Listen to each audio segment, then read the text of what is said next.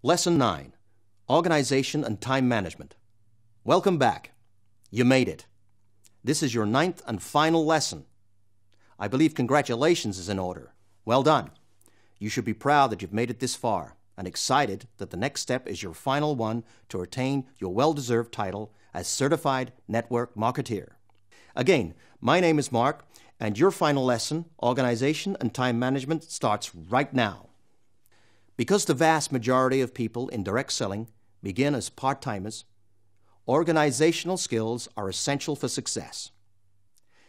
Direct sellers are pulled in a dozen different directions. You spend 8 hours a day at your day job, the house needs cleaning, the kids need a ride to soccer practice, your boss needs you to work overtime, your spouse gets sick and needs your care, and on top of that, your direct selling business needs building and your people need training. Feels like there aren't enough hours in the day, but there are enough hours if you organize your business and manage your time properly.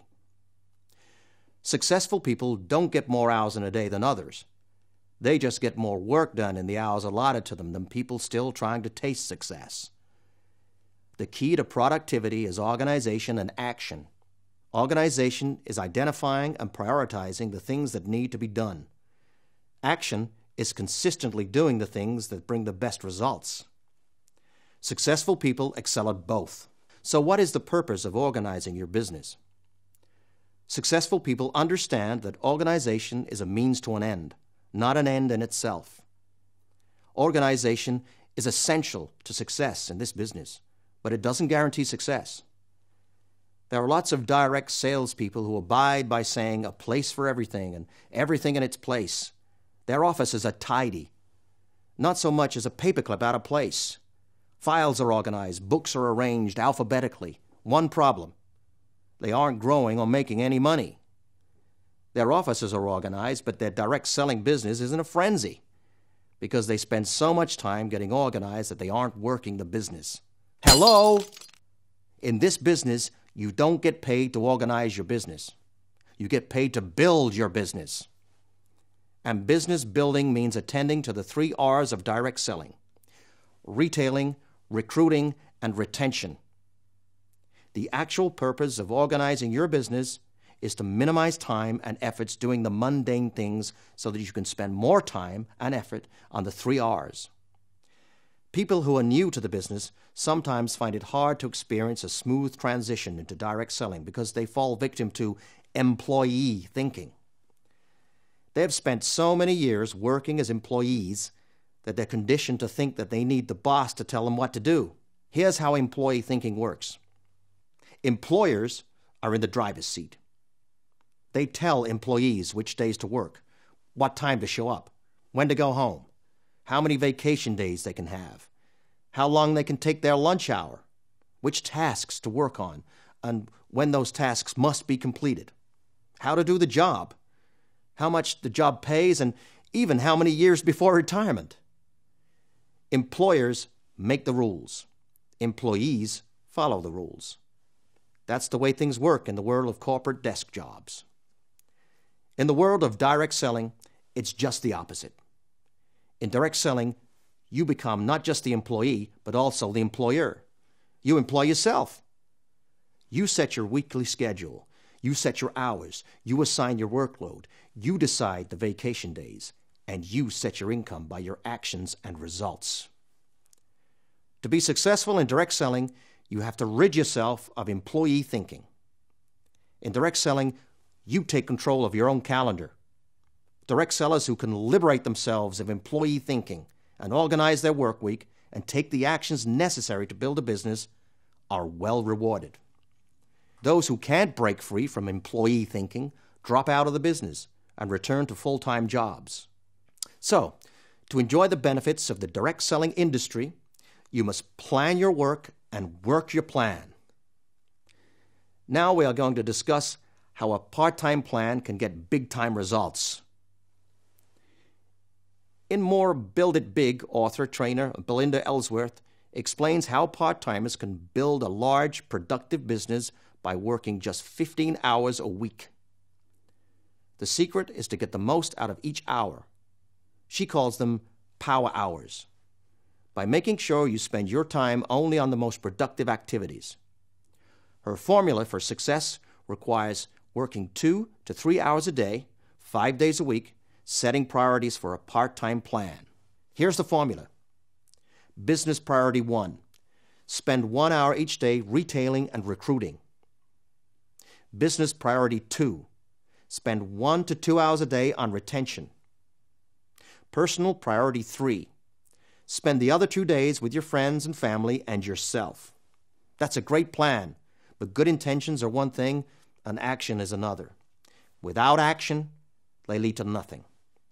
To put your part-time plan into action, Ellsworth suggests the following. Schedule your power hours. Schedule your retailing and recruiting hours like you schedule a doctor's appointment. Write them on your calendar in ink. This time you allocate is an obligation, not an option. Divide your hour into 4 quarters and focus. Break your hours into 15-minute segments. Then focus only on the task at hand for each of those segments. If the category is follow-up calls, spend that 15-minute time frame making only follow-up calls. Commit to daily actions. Committing to a daily action plan of 2 to 3 hours a day, 15 minutes at a time, eliminates procrastination and improves productivity. There's more than a formula to help you get organized. Let's talk about some tools for organizing yourself and your business. In recent years, technology has introduced dozens of electronic devices to help people get better organized.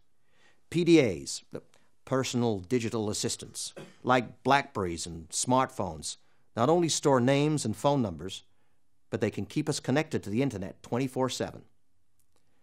But before you run out and spend your hard-earned money on the latest e-gizmo, remember that organizational tools, like organization itself, are a means to an end, not an end in itself.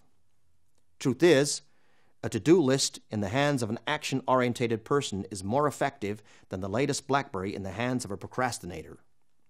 Direct sellers were building big business by using dial telephones and day timers decades before the digital age. PDAs are great if you're the engineer type, but in the end, the best organizational tool is the tool that works best for you. For millions of people, that tool is the low-tech to-do list.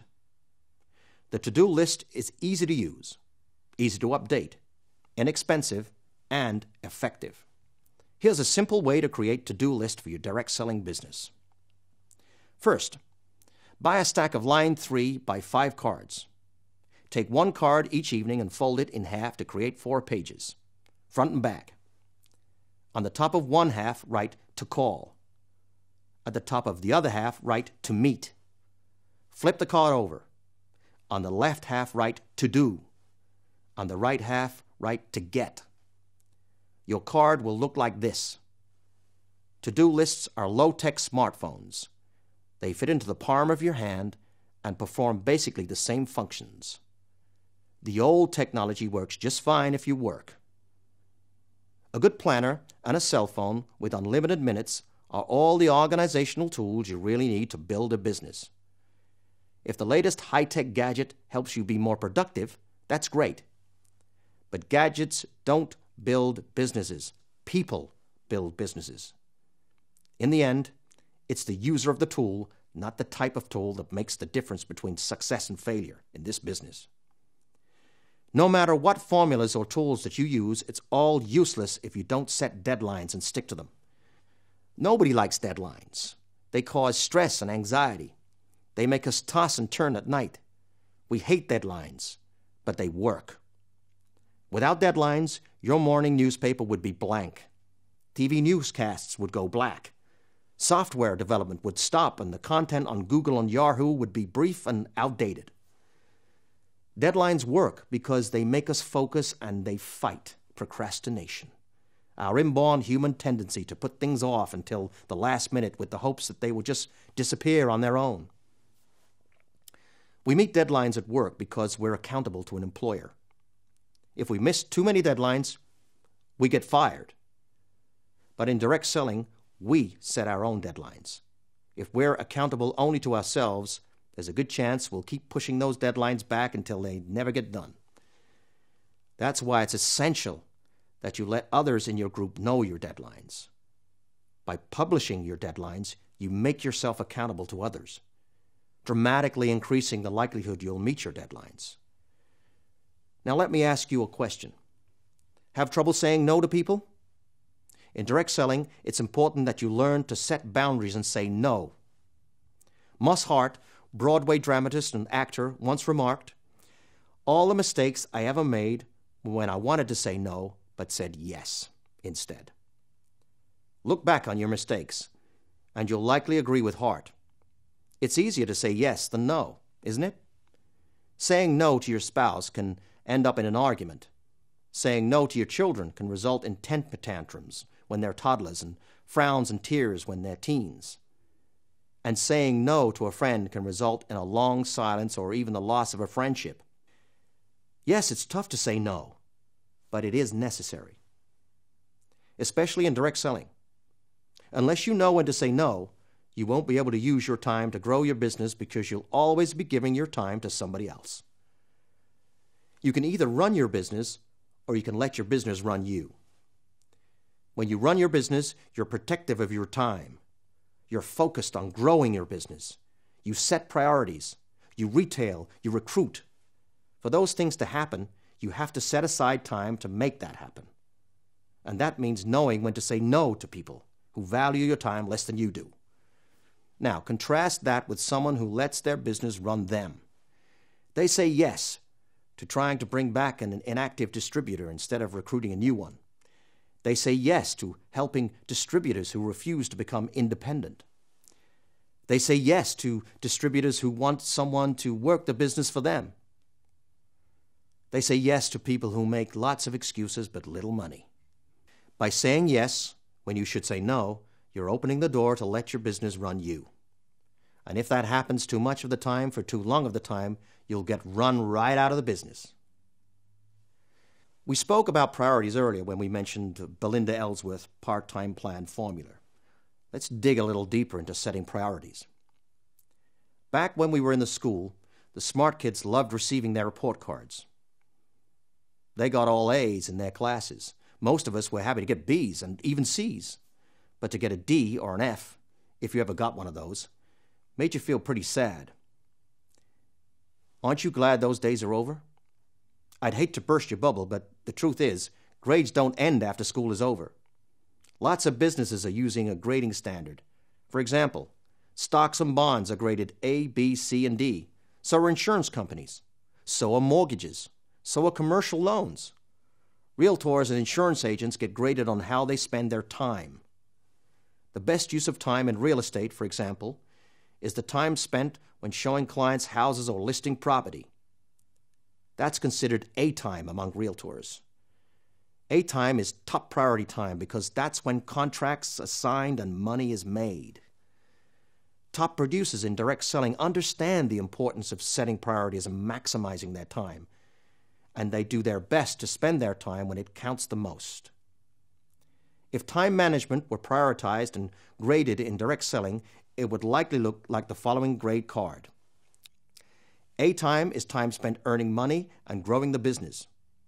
Activities in A time include prospecting, recruiting, retailing, presenting the opportunity, sponsoring and hosting a live event, following up in person. B time is time spent setting a table for earning and growth. Activities in B time include setting appointments, training new people, three-way calling, mentoring your downline, following up on the phone. C time is time spent preparing to grow and learning the business.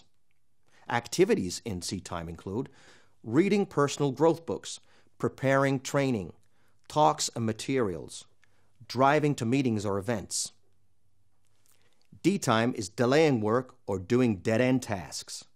Activities in D time include trying to convince someone to join you in the business, buying shelves to put your product on, trying to turn a negative person into a positive person. And the lowest grade would be E time, where you avoid the business altogether. Activities in E time include going to the movies instead of following up, complaining to others why the business isn't working for you, putting off reading the book your upline recommended, watching your favorite TV program instead of contacting and inviting. As with any grading system, your goal is to bring the B and C grades up to an A. Take a look at the categories again. Where are you spending your time? Is most of your time A time? Are you just spinning your wheels in B and C time? Or are you doing your best to move those tasks into the A category? In direct selling, time is more than a grade. Time is money. So spend it wisely and well. Our time together has come to an end. It's been a wonderful journey for us, relaying knowledge and inspiration to an ambitious individual such as you. We do hope you've enjoyed the journey as well. You only have one more step to take before becoming a certified network marketer, and that is your certification exam. Feel free to review any lesson at any point in time until you're confident and at ease with the information provided to you. You started with one step. Now continue by taking your last before starting your new journey as a certified network marketer. Remember, IDSEI is here to help you anytime, anywhere. For now, goodbye and good luck.